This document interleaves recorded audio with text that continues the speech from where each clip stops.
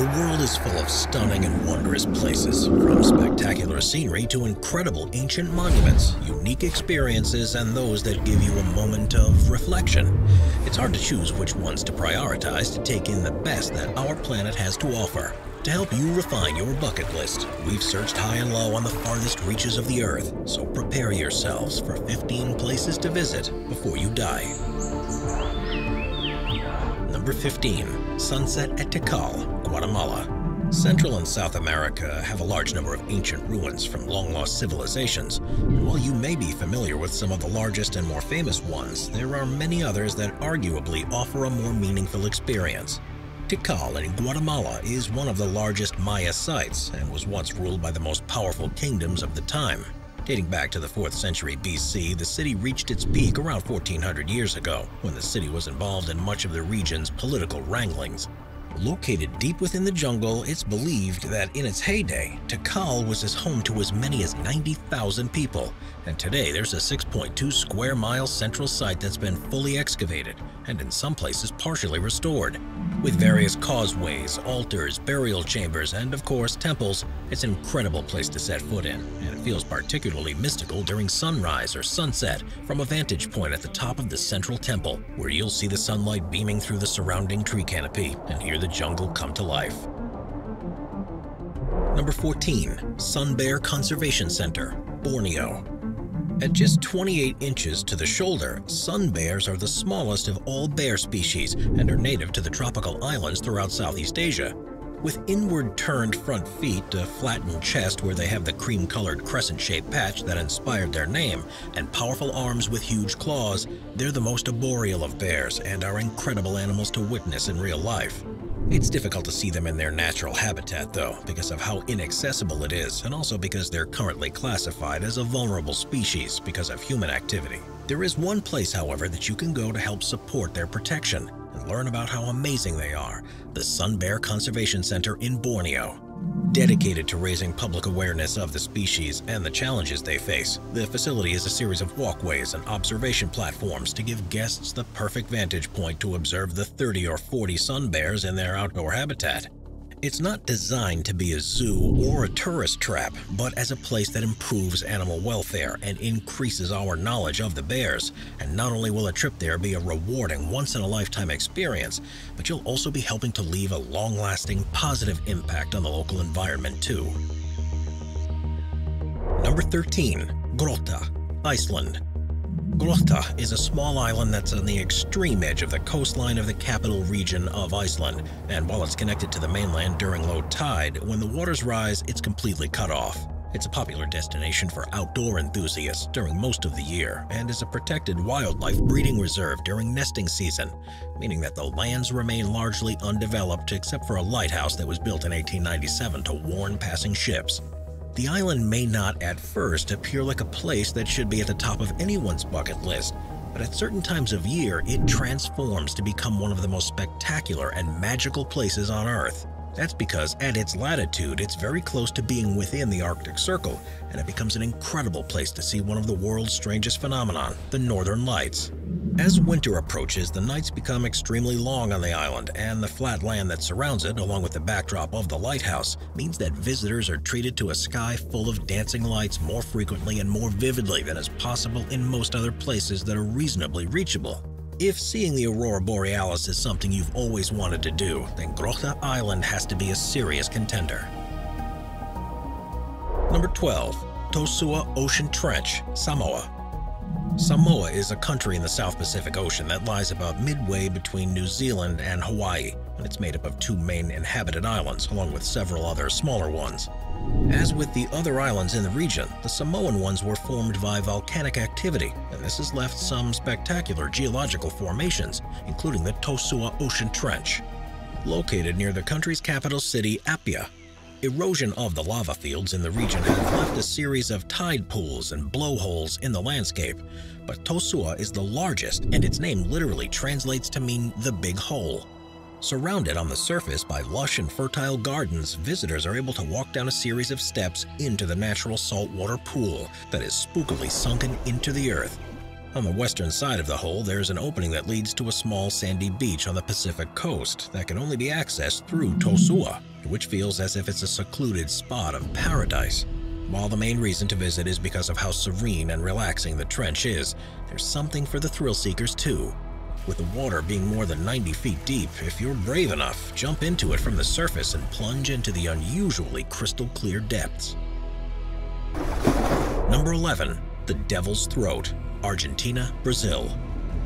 On the border between Argentina and Brazil along the Iguazu River are the Iguazu Falls, which combined are the largest waterfalls in the world. The region of particular interest is a 1.7-mile-long stretch of the river, which follows a reverse letter J shape and sees a series of stepped cascades pouring into the continuation of the river below. One section, known as the Devil's Throat, has as many as 200 individual falls within it, depending on the water levels, and the result is simply stunning.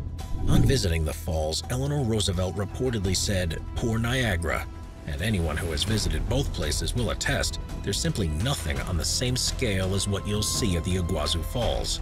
Reaching a height of 269 feet, water appears to be falling virtually in every direction, and the sound is overwhelming. There are two main towns that you can visit from the falls, one on either side of the border, and there's an international airport nearby that makes it surprisingly easy to visit that remote region. A walkway leads close to the main part of the falls, and helicopter tours are available to get a bird's-eye view. And there's a wider national park around the site, which is teeming with wildlife to explore too. If you want to see how spectacular the world can truly be, then this simply has to be on your list. Number 10. Bayon Temple, Cambodia. There are a number of amazing ancient ruins across Cambodia, such as the world-famous Angkor Wat, but it's not necessarily the most spectacular of sites that you can visit in the region. Bayon is a Khmer Buddhist temple that is also in the city of Angkor, and was originally built in the 12th or 13th century to become the state temple of King Jayavarman VII, and sits at the center of his capital, which is known as Angkor Thom. It's only when you're standing there that you truly appreciate the artistry and architectural design that went into building this temple, and it truly stands as a monument to the local culture. With a number of smiling and serene faces sculpted into the stone on the various towers that jut up into the sky, as well as a series of reliefs that depict historical and mythological tales, the temple has been described as being the greatest example of the Baroque style of Khmer design, as opposed to the more classical style of Angkor Wat. Most people would probably say the pyramids in Giza are the ancient monuments they like to see most, but if you're truly looking to explore a historical site with deeply rich meaning and significance, then the Bayon Temple is surely a worthy alternative. Number 9. Cappadocia, Turkey. Cappadocia is a particularly special region in inland Turkey that's been a region of significance since before the Roman Empire. The name today refers to a large part of the country across various different provinces, which is typified by unusual geographical structures called fairy chimneys, as well as a rich cultural history. The landscape of Cappadocia is varied, with a continental climate, a series of volcanic peaks, and the sources of two major rivers, as well as stunning national parks, a series of underground cities that were carved by hand from the limestone bedrock, and the mysterious rock formations called fairy chimneys. There's nowhere else on Earth that's quite like it, and no matter your interests, there's something there that'll amaze everyone. There are plenty of different ways that tourists can experience Cappadocia for themselves, but one of the best and most popular is to take in the sights by hot air balloon. Because of the way the prevailing winds blow over Turkey, awe-inspiring flights are possible virtually every day, and it's arguably only by this method that you can truly take in all that it has to offer. Number 8. Galapagos Islands, Ecuador. The Galapagos Islands are probably the most famous island chain in the world because of how important they were to Charles Darwin and the development of his theory of evolution. To this day, however, they remain one of the most biodiverse and unique places on Earth, with geology and wildlife that you simply aren't able to see anywhere else. Lying around 563 miles off the coast of Ecuador in the Pacific Ocean, the 21 islands straddle either side of the equator and have a varied climate as a result. There are also volcanic islands that are still in the process of being created and destroyed, with a number of older ones having already been submerged and newer ones already beginning to emerge from beneath the waves. While the islands are protected as a part of a wildlife reserve, they have a population of around 25,000 people and have a thriving, albeit strictly controlled, tourism industry. Cruises take visitors around the islands to see the endemic species, such as giant tortoises, finches, and iguanas, as well as the countless marine animals across the 54 land sites and 62 dive sites that are officially authorized for visiting. It may not be the freest place to explore that you've ever been to, but because of their role in scientific understanding as well as how unique they are, the Galapagos Islands should be on everyone's bucket list. Number 7. Half Dome, Yosemite, United States. The Yosemite National Park is one of the most pristine places in the Americas, covering an area of approximately 1,200 square miles. Straddling 4 different counties, it was declared a UNESCO World Heritage Site in 1984 and is in an area of international interest thanks to its granite cliffs, waterfalls, giant sequoia groves, mountains, glaciers, and plenty more. With so many areas of interest, it's almost impossible to take all of it in a reasonable amount of time. But there's one place you can go to get some of the best uninterrupted views of Yosemite, and that's by climbing one of the most prominent rock formations, the Half Dome. Located towards the eastern end of the Yosemite Valley, the crest of Half Dome rises 4,700 feet above the valley's floor, and you can reach the top via a number of hiking or climbing paths, one of which is a Class 3 cable route. And at the summit, there's a flat area where you can sit back and relax. From there, you'll be treated to one of the most spectacular views possible on the continent, and one that'll stay in your memory forever. Number 6. Volcanoes National Park, Rwanda. Covering 62 square miles of rainforest in northwestern Rwanda, as well as 5 volcanoes, the Volcanoes National Park was first established in 1925. And while you might think this was because of its stunning scenery, the real reason is because of the rare wildlife that lives there. That's because this is the natural habitat of golden monkeys and mountain gorillas, 2 species that are classified as being endangered thanks to years of hunting and habitat loss as the result of human activity. It was actually the first national park to be created in all of Africa, with the express intent being to protect the remaining gorillas from poachers, and fortunately, the attempt has been largely successful. The park gained further notoriety in the 60s and 70s as the place that American naturalist Dian Fossey went to conduct her research on gorillas, and it was her work that brought attention to the plight of the animals to the wider world and is credited with preventing their extinction. Despite the country having gone through political troubles in the 90s, tourist activities resumed by the turn of the millennium, and it's now one of the last places on Earth you can go to see these incredible animals in their natural environment. Tours are carried out carefully and respectively, with limited numbers of visitors able to spend time each day with different gorilla families, and those that have been lucky enough to do so have said that it was undoubtedly the most humbling and exhilarating experience of their lives. Number 5. Pompeii, Italy.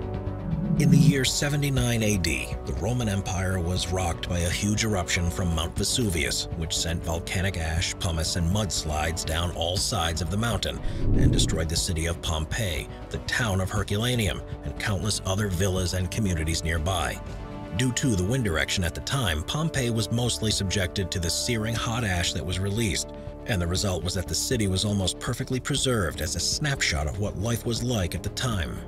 In the aftermath, it was found that Pompeii hadn't actually been completely covered, and there was an influx of scavengers over the next few years who managed to tunnel in from the top of the larger buildings to retrieve valuable objects.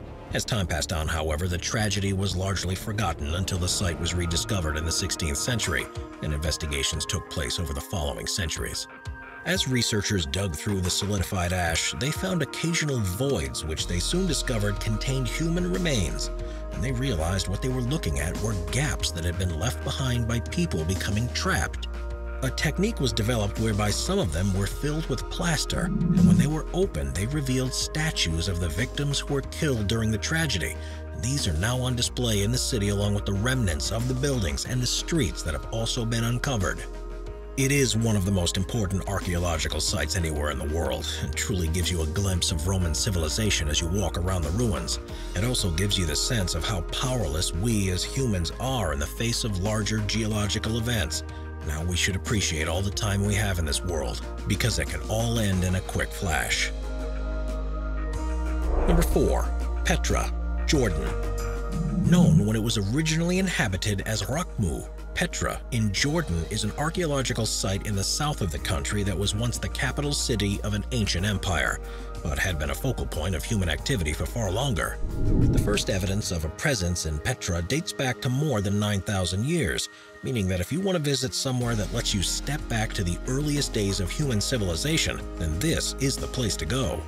The main ruins there were built by the Nabatean Empire, which peaked in the 1st century and were responsible for one of the most elaborate temples in the world, the Al-Khazna structure, as well as a theater, a pool, and a garden complex, countless other buildings and structures, and one of the earliest known water control systems that would have turned the desert city into a lush oasis. With a series of passages also carved into the rock and cave networks that are still to be fully explored, there's so much history and culture at this one site that it's an unmissable destination. Number 3. Oktoberfest, Munich, Germany. If there's one thing and people that Germany are known for, it's their love of beer and a massive party. And if you're looking to experience memorable events around the world, then there's no better place to go than Munich in Oktoberfest. Normally running during September every year, it's a 16 to 18-day folk festival that was first held in 1810 to celebrate the marriage of King Ludwig I to Princess Theresa of Saxe-Hildburghausen. Residents were invited to join them in the festivities, which included horse races and a fairground, and the following year it was decided to repeat the event in what has since become an annual tradition. There's far more to do during Oktoberfest than drinking, with amusement rides, musical performances, games, and various other attractions, as well as a huge variety of local and international foods on offer. Beer does, however, play a pivotal role, and with many hundreds of thousands of people visiting each year when it's held, it's almost unbelievable how much is drunk. On average, during the festival, which lasts around 2.5 weeks, around 1.7 million gallons of beer are sold and consumed, meaning that if you're able to get there, then you're sure in for a great time. Number 2. Phu Quoc, Vietnam. There are plenty of stunning tropical islands around the world to visit, from the Caribbean to the Pacific. But if you're looking to travel to your own piece of paradise that isn't overwhelmed by tourists like other places, then Phu Quoc in Vietnam could well be the ideal place. It's the country's largest island, located around 22 miles from the mainland and close to the border with Cambodia. Almost triangular in shape, there's a mountain ridge that passes through the center of the island, and as well as being a stunning backdrop, it also helps calm the winds to create a wonderful tropical climate. It's located within the Gulf of Thailand, meaning it's surrounded by perfectly turquoise water that laps up against its silky white beaches, and the island is home to a wealth of wildlife that you won't often see elsewhere, from blue swimming crabs and green turtles to dugongs and leatherback turtles. There's both a protected national park and a protected marine area to ensure that the coral reefs, seagrass beds, and mangrove forests are preserved. So while this may not be the easiest places to get to, you're guaranteed the trip of a lifetime. Number 1. Waitomo Glowworm Caves, New Zealand. There's a lot of places on Earth that are described as mesmerizing or unlike anywhere else, but few actually live up to those claims. There's a place in New Zealand, however, that seems to change the outlook of everyone that sets foot there thanks to its magical feel. The Waitomo Caves are located on the country's North Island, just 2 hours' journey from Auckland, and are a series of around 300 caves that have been formed in the region over the past 30 million years as water slowly erodes the limestone bedrock. This in itself has created vast caverns full of incredible natural formations, but it's the presence of a particular type of insect called a fungus gnat that makes these caves so special. During their larval stage, these gnats produce a blue-green bioluminescence within their bodies, and in this part of their life cycle, they're more commonly known as glowworms. The caves are filled with millions of these insects which cover the walls and the ceilings where they release tiny threads of silk and then begin producing light. This attracts other insects towards them, which become ensnared in the trap, and the glowworms can then reel them in to eat. For us, though, the result is a subterranean chamber seemingly illuminated by the stars, and one of the most surreal environments you'll ever enter. You can walk through several of the chambers and then take a boat ride across a lake where the only source of light is from the glowworms. If you're in the area, you mustn't miss out on the opportunity to go there, and even if you're not, it's worth the extra effort to visit New Zealand so you can see it for yourself. Watch our binge-watching playlist if you'd like to watch all of our most popular top 15 videos. Grab a drink, grab a snack, and get ready to binge.